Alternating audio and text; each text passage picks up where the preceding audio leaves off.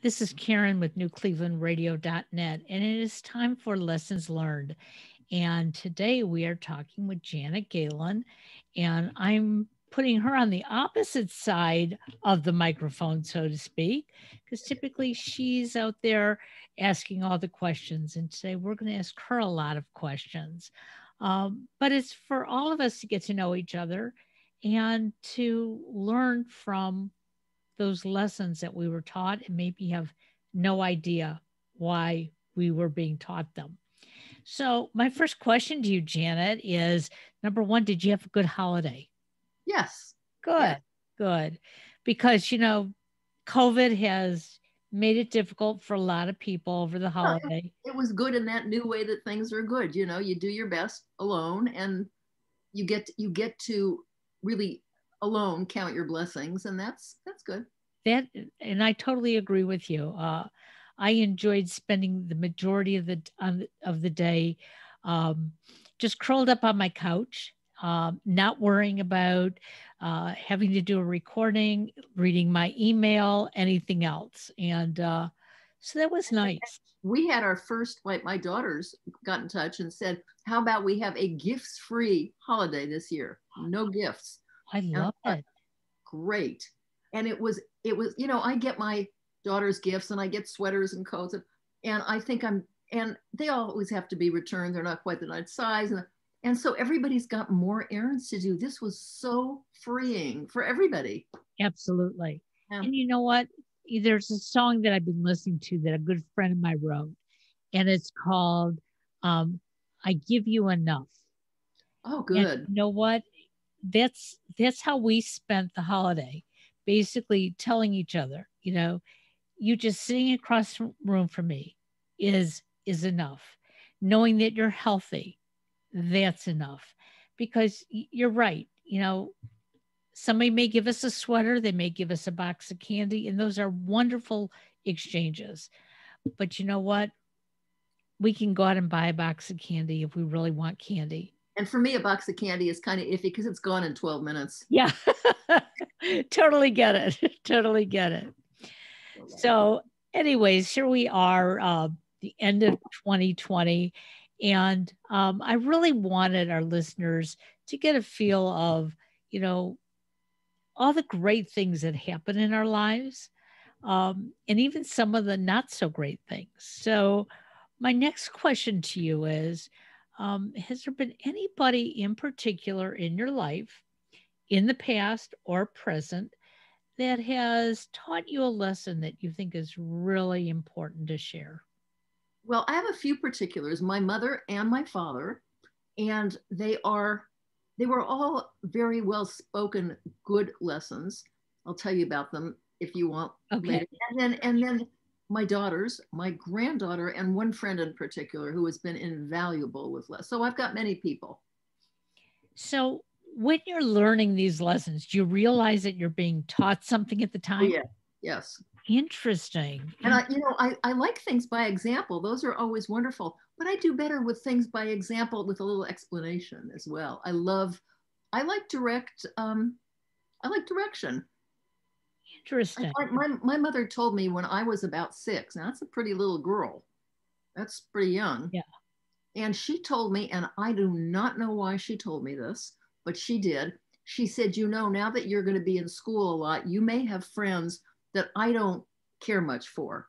But if you have a friend and you know why you like that friend, even if I don't, ignore me. Interesting. And that comes from a totally different time in life when a lot of our parents were very specific who our friends should or shouldn't be. Yeah, she had a couple of those sneak in, but in general, it was a good lesson. Absolutely. Absolutely. So, did you have a special friend that maybe mom did not really approve of?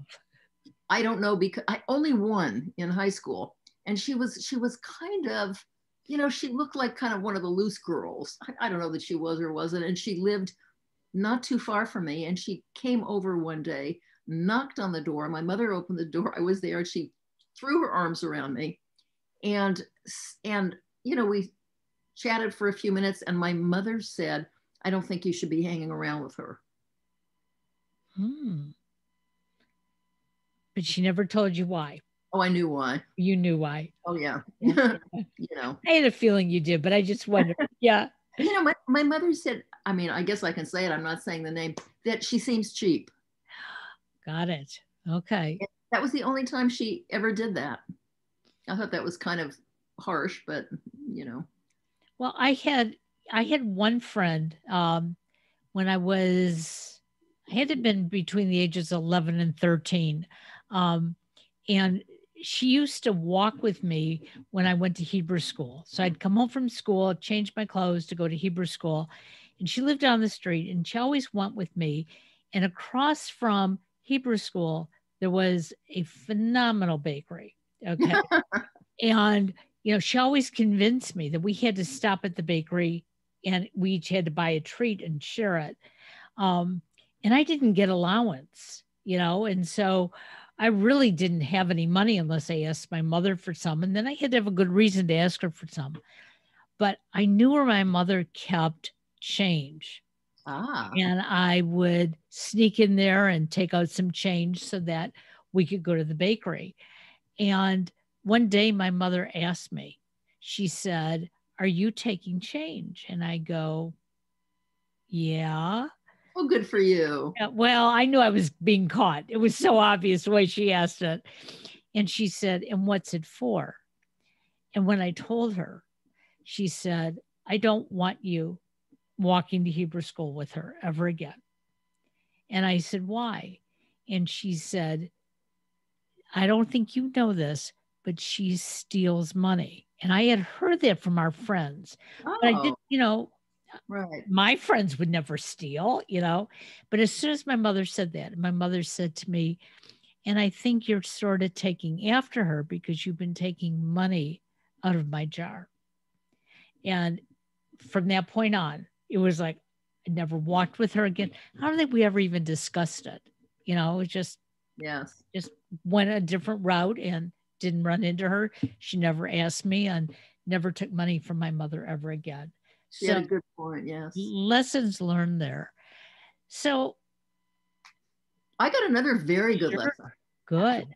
from my mother by her refusal to take part in something that was an absolutely, I don't non-negotiable tradition, and that is signing report cards.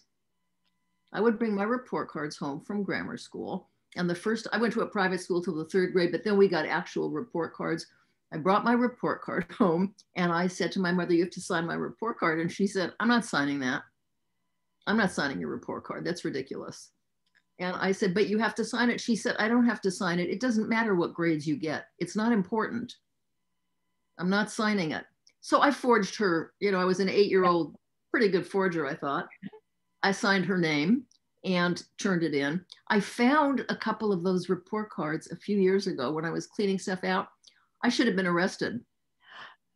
I thought it was, I mean, it wasn't bad for an 8-year-old, but it was clearly a talented 8-year-old forger. And she just would have no part of it.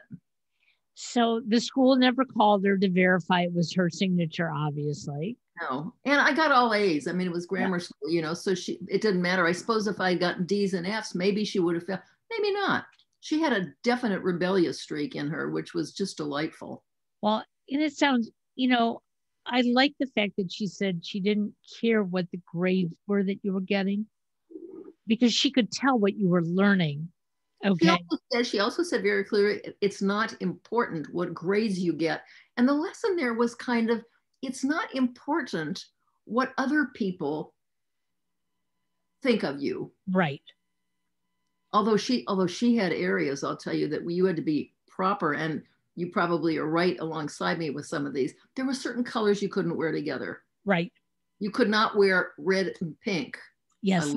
I loved red and pink. I did it, and you couldn't wear, if you had, I tended towards red, you couldn't wear purple if you had red hair, purple, and all these colors. So one day I was in high school, and I loved blue and green together. That was a big taboo against blue and green. They don't go together. I don't know who, but do you remember that? Yeah, I do. I don't know who dreamed these things up. And so I came downstairs with this khaki green straight skirt that I loved and a powder blue shirt. Oh, I like that.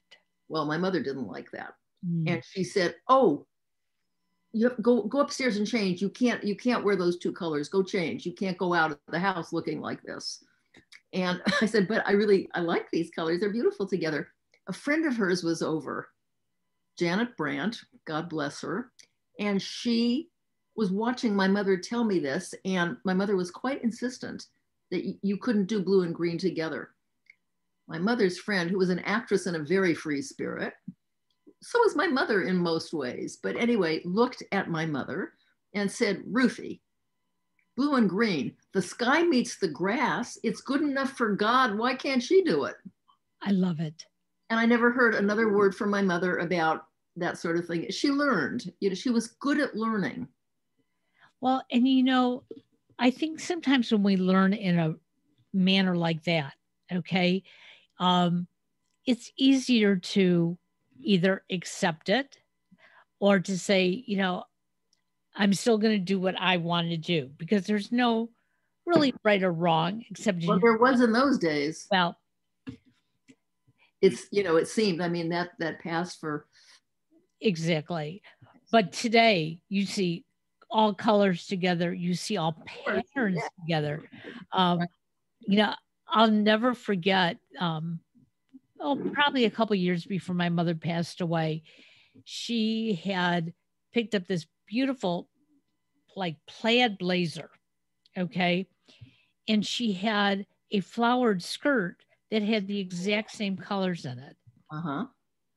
And I went up to Michigan to visit her and I saw her wearing it. And my first reaction was, why would you put that together? Right. And I thought, well, maybe her eyesight isn't so good. I'm not going to make a big deal of it. Right. And we went out to lunch and my cousin was there. And my cousin is all excited about my mother's new outfit.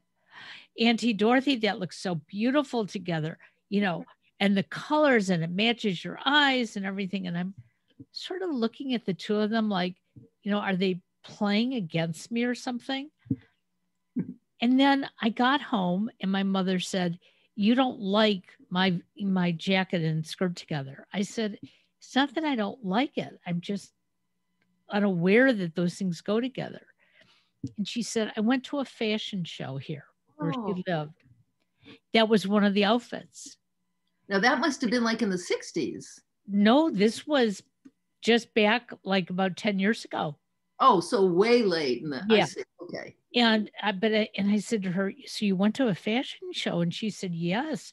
And she said, "And let me tell you, you can wear plaid and polka dots together and plaid and floral." And I said, "You never let me." And she said, "Poo on that." So well, I knew what she was. She never let you because it was so verboten right. in the late, well, I'm older than you, but the 40s and 50s, you couldn't, there were so many you couldn't. Absolutely. Yes. So you learn lessons from your mom. So you mentioned your daughters. Okay. What kind of lessons do your daughters and granddaughters teach you? Oh, well, okay. I was reminded of this one the other day only because I was watching people were coming down on Joe Biden rather harshly. I read an article that his olive branch was withering and so I was reminded, I want him to have a new slogan. I was reminded when my younger daughter was 3, I was cooking and I was chopping mushrooms with a sharp knife, but mushrooms are easy to cut, and she was maybe just over 3. And she said, "Oh, can I do that?" I said, "Sweetheart, you're not quite old enough to do this." And she said, "Well, I'd like to. I want to try." I said, "When you're older, you can." And she said, "Well, I want to try it now." And I said, "You know what, sweetheart?" And she looked at me. She said, "Give the kid a chance." I love it. I gave the kid a chance. She did it better than I was doing it. But I want Joe Biden to be able to just go on TV and say, "Give the kid a chance." Yes. It's such a good watchword. So, and it is interesting, as parents, we think we have to protect our children. And that's what you were doing with your daughter. Right. And oftentimes our children are watching us so closely. They're learning those lessons that we're not even verbally giving to them. Right. Um, and, you know, it's so interesting the things that tend to mean something to us as we get older. Um, we were talking before we went on air. I remember my mother always saying to me, you know, nice little girls always sit, with their Uh-huh. dress down and their legs crossed. And I did. And I had a friend who mentioned it to me and she said, I never understood it. And I said, well, you didn't want anybody to look up your skirt. You That's should keep right. your underpants. And she Right. said, but most of her life, she's worn pants. Oh, He yes. said, Okay. "So what were they gonna look up? My cuffs?" And Right. he said, "You're right." She said, "But somebody took a picture of her at some event that she was at, and she realized because she didn't pay attention to what mom had told her when she was younger, she sits with her legs sprawled. She's a tiny woman, but she looks fat in a picture the way she sits." Oh. And it was that picture. So her first thought was, my mother told me this so I wouldn't look fat in a picture. And I Ah. said, no, I don't think so. Your mother didn't want anybody looking up your skirt. Or looking your crotch area even in pants. Right, Keep your exactly. eyes. Yes. So, there are lots of lessons. And even you and I working together with Zoom, we learn from each other, and sometimes we don't even realize that we're learning something new. Um, and it's about openness. Ah, there you go. Oh, I'll tell you something else. And in regard to openness, if I may, I have Sure. a very close friend in Los Angeles. And for years, I go down there maybe four times a year to visit family and friends. It's where I'm from. And I would, have had long hair and then I'd get my hair cut short. And my one friend, Babette, would say to me, oh, that haircut, it's taken 10 years off your life. You look 10 years younger, is what she meant to say. Not that you're going to die Right, 10 years right, sooner. right. You look 10 years younger. Okay, thanks. I don't know. I wouldn't be down there. I wouldn't see her maybe for another 6 months. I'd go down there. My hair was longer. And she'd say, look at you with your hair long. You look 10 years younger. Huh? That's what I finally said, you can't have it every which way. Short. Then I read a really interesting article that said, essentially, it's the willingness to change that's youthifying. And I can believe that. Me Absolutely. too. I mean, I just noticed that your hair was a little bit different and, you look 10 years younger. I mean, it's that willingness not to get stuck with your 1920s eyebrows. Right. Uh, Exactly. mhm.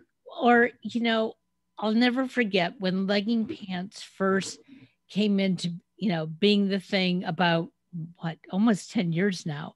I had a family event to go to and I had put on a little bit of weight. Dresses I personally did not like how they looked on me. So I had these silk legging pants and a tunic top. Sounds And pretty. oh, I mean, I probably was the most comfortable person all night long. But I remember walking into this event and my cousin, who is probably maybe 10 to 15 years younger than me. Um, and I call her very adult and I Mhm. call myself very unadult. Okay. Um, and she looked at me and she said, I can't believe you're wearing that outfit. And I said, is there something wrong? She said, oh no, I love it on you. Oh, good. But she said, I feel older than you now. And I looked at her and I thought, she's very natural, okay, has never colored her hair. So 10 to 15 years younger than me. She had gray coming in, although she had pitch black hair with gray. It was gorgeous. I bet. Um, but she wore longer dresses even when they weren't necessarily the style. But I looked at her and I said, don't you feel comfortable in what you're wearing? Don't you think you look good? And she goes, yes. I said, that's all that matters. I said, because if I was wearing a dress today, I wouldn't feel comfortable. I said, now I know I don't look thin. I said, but for me, I'm covering just enough of those spaces and I'm comfortable. And, you know, my mother laughed at me when we'd talk about it and she'd say, you wore jeans when, women, really weren't wearing jeans. Young girls were. And I said, if they fit, why not? If I like them, why not? And But then there's also something to be said for that inner comfort shining out, and it looks beautiful. Do you know, I read once, do you know what the word glamour actually means? no. But we use it. Somebody's glamour. Yeah, sure. I think it was I could be wrong. Never mind where it came from. It means, in its original sense, giving the illusion of having great beauty while actually possessing none. Wow. Isn't that a wow? That is a wow. And when you think about people calling women glamorous, it's never actually about how they look. It's about what's coming out. Eminent. Mm-hmm. Absolutely.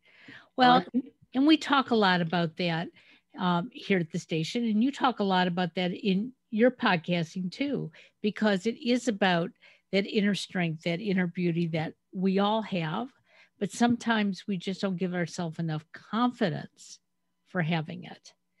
So my question to you is, where did you get all this confidence from? Genetic. And that's kind of understating. My parents were very encouraging. I pretty much only had to draw breath to get their approval. I think that's it. Wow. That's it. I mean, that was very, very clear to me. Even though my mother could be like with the blue and green and setting table. I mean, I could set table for Buckingham Palace, thanks to her. But in general, I was really loved for nothing. I think we all should be loved. Yeah. I mean, whatever I was just right. fine. Yes. Absolutely. So what lessons are you teaching your granddaughters? I hope all of those. I mean, yeah, I'll tell you, I'm learning more from my granddaughter taught me something several years ago. She's 12 now, she was 8. And she had gone on, and I consider myself a fairly rational person, although I do reach panic in certain situations like this one. She had gone to Santa Cruz Boardwalk for a birthday party, and they had one of those drop rides. So I guess you reach terminal velocity before you get jerked back. Anyway, and I said, you went on that? And she said, I did. She was 8. She said, I did, but never again. And I said, oh my goodness. I said, were you just screaming? She said, no, I didn't scream. I said, really? She said, no. I looked around. I saw that everyone else was screaming and it didn't seem to help. So I didn't bother. I love it. So, I mean, that's just a lesson in being kind of rational. And my father had also taught me very early on to look for a third factor when it came to A causes B. Don't assume that A causes B because somebody tells you it does. Look for C that might be causing both. And this is particularly important. Well, it's always important, but now when you get so many studies thrown at you that such and such causes such and such, oh, don't buy it so fast. Take a closer look. You know, it's interesting that you talk about studies and what people are professing works. I've been having some indigestion issues. Been run through all the tests. They keep telling me there's nothing wrong. So I'm told by 2 doctors, there's this great program out there, Karen. I'm sure you've read about it. It's called Noom. You should go on it.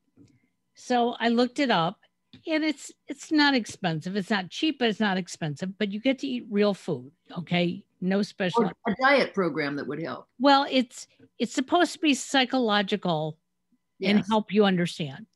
The problem with this thing is that you live for eating and not eating. Oh, yes. So I went on it, and I went off of it after a week because I was driving myself crazy. But everything I was reading about, because they give you lessons every day that you're supposed to read and go through and evaluate yourself. Right. Just on top of eating properly, doing your work, exercising. And I thought to myself, you know what? I don't need to listen to all these people. I know what to do. Good. If I don't do it, that's on me. Oh, Okay. okay. So that's a really good, another lesson. We never had a scale in our house. My father was a physician, you would think. And I don't know, I guess one day I was in like maybe early high school. I wanted to weigh myself or something. And I said, why don't we have a scale? He said, we don't need a scale. I said, but how do you know how much you weigh? He said, it doesn't matter how much you weigh. He said, if you've gained too much weight, you'll know it because your pants won't zip. Right. And so that this whole business about we're too heavy, and I read today an article, apparently it was in People magazine, but I saw it online, about a woman who lost 200 pounds. She had slowly gotten herself up to something like 360 pounds. Wow. And she was enormous, but she had a beautiful face. But she lost 200 pounds over 2 years. And the way she did, and she's gorgeous. I mean, she is just exquisite. So are her daughters. And she said looking at the task of losing 200 pounds, pretty much not doable. Right. She said, so I just focused on losing 5 pounds. And once I did that, it was just like hit the refresh button. And 2 years. But I mean, that's a lesson in patience And you know, diligence. and as I went through this program for the week and driving myself crazy, it was yesterday when I came home and I said to my husband after working, I said, I still could get my refund. I said, I'm getting my refund. And he goes, okay, just tell me why. And I said, I know what to do, but I also know when I'm not doing it. I said, so, I want to be happy. And happy is not constantly reading, hey, did you have an extra bite of that? Okay. I agree, yes. And there are still foods that I'm supposed to be eating that don't agree with me. And so it's like, so why am I eating that if it doesn't agree with me? You look gorgeous. I mean, well, I appreciate that. But these are the lessons that we all need to learn. But our body tells us what's right and what's wrong. We just have to listen. That's right. That is so right. So listening to your body, listening to other people, seeing what's in there. I had a friend, he's no longer with us. And this was a great lesson that I need to pay more attention to.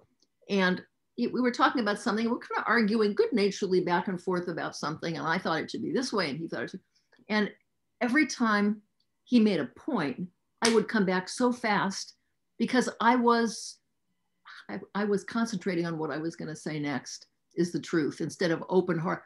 He looks at me after about 10 minutes of this. He says, you know what? You're listening with your mouth. And we do that. Yes. I mean, and it's not just you. We all do that because we all want to be right. We all want to say something that is going to impress the other person.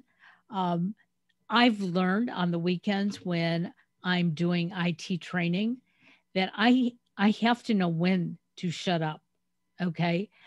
Because when you ask me a certain question, I have to make sure that I understand what you're asking me so I can show you what it is that you want, not what I think is important. Yes. And I've had clients on the weekend say to me, I learned from you. And I'll look at them, well, I appreciate that. And they'll say, no, because you're telling me what it is I need to know. And I said, well, that's my job. Okay. I could tell you 10 other things, but if you're not interested, you're not going to retain it. And then you may not even retain what you really wanted to. Yeah. And so that's something that we all have to learn to do is to listen with our ears and know when to speak and when not to speak. There's also something about, this is again from my father. I used to love being corrected. I used to love it. If I would pronounce something wrong, or I would, as a little girl, and till later on also, or if I said something that was a fact that was just, I got wrong. And he always would start out by saying, sweetheart, that's really pronounced. There was never a you're wrong. There was never an indication of being wrong. There was an indication of, I'm going to give you a good armaments, like I'm going to give you something valuable that's going to make your life better by telling you what the reality is. And he could have done it differently and just have said, no. That's how it's pronounced. Yeah, right. Exactly. Right. And that's how I was brought up, the opposite from you. You know, if I said something, even if my mother was wrong and telling me that I was wrong, you just had to believe her. Okay. Yes. And then years later, as I became an adult, every once in a while I would remind her, I remember when you told me such and such. And she'll look, no, I never told you that. Okay, well, I'm not sure then where I heard it, Mother. But so listening, evaluating, and also making choices for ourselves. That's what the lessons are that we're learning. But also you have to learn the lesson that you can make those choices for yourself. I mean, that has to underlie it, right? Absolutely. So when you started your podcast and you talk about love letters, love letters, they're so important. And a love letter isn't necessarily professing your undying heart to somebody. A love letter can be just about anything. Right. What did you want others to get out of that? What was the lesson that you were hoping to teach other people? Oh, so many levels of this, but I think my realization was, and some other time I'll tell you how this came about really. A friend of mine asked me to write her obituary and I refused. She's not sick. She just likes a well-written obituary. Okay. Anyway, we went back and forth and I finally thought, why not? And I refused. And I finally thought, why not write it and send it to her as a love letter? Why should you have to wait till you're 6 feet under to know what people thought about you? Anyway, I did it, and the results were just stunning. She called me finally 3 weeks later, and this little voice said, I read what you wrote, and it was just beautiful, but I didn't recognize myself in it. She's gorgeous and talented and just perfection walking the earth. And I didn't recognize myself in it. And I said, what? You know how good I am at this. That is to say, seeing what's in other people. And she said, I just didn't. And then I thought, double the gift. First of all, you should see yourself. You should get to know how people feel about you while you're still living on earth. Absolutely. And you should also see yourself most realistically, and that is through the eyes of someone who loves you. And so, I made this presentation. Anyway, one thing grew to the other.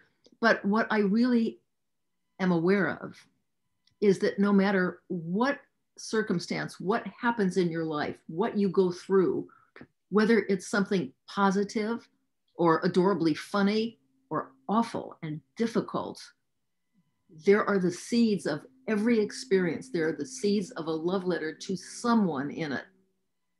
I mean, I've had people talk about, just being abused and, hard to let your heart take this in. And they always end up wanting to write a love letter of forgiveness or understanding or to heal. It's just gorgeous. And if it seems like there's no one to write a love letter to, I'd like everybody to know this. You can write one to yourself. Just patting yourself on the back for having gotten through something difficult, having survived something difficult, and then mail it to yourself. Get it in the mail, because you will see that the you who wrote that letter and the you who read that letter are two different people. And that is amazing to me. It's a complicated area, but yeah, that's kind of. Well, but it is important that we find it in ourselves. Okay. And I agree. If I were to ask somebody to write my obituary, I would want to see it before I'm 6 feet under, because I'll never know what was said. Right. And if there is something negative about me, and I still have a choice. That's right. Good for you. Changes, yes. Yes. I'll never forget my mother in the last couple of weeks of her life. we shared a lot, and she was going in and out of dementia, but when she was present, she was really present. And one day I said to her, you know, I really, really love you. I said, but I love you because you've been outspoken. You've taken me to task. You've made me the strong woman that I am today. And I didn't realize that until we were having these conversations. And I remember her lying there going, well, of course, that's what I was doing, honey. I've always loved you. But sometimes I had to be mean to tell you. And I thought about it, and it's like she was right, because I Well, would and not, I that, wouldn't heard it. that may have been the route that she understood best Right. as having a result. Exactly.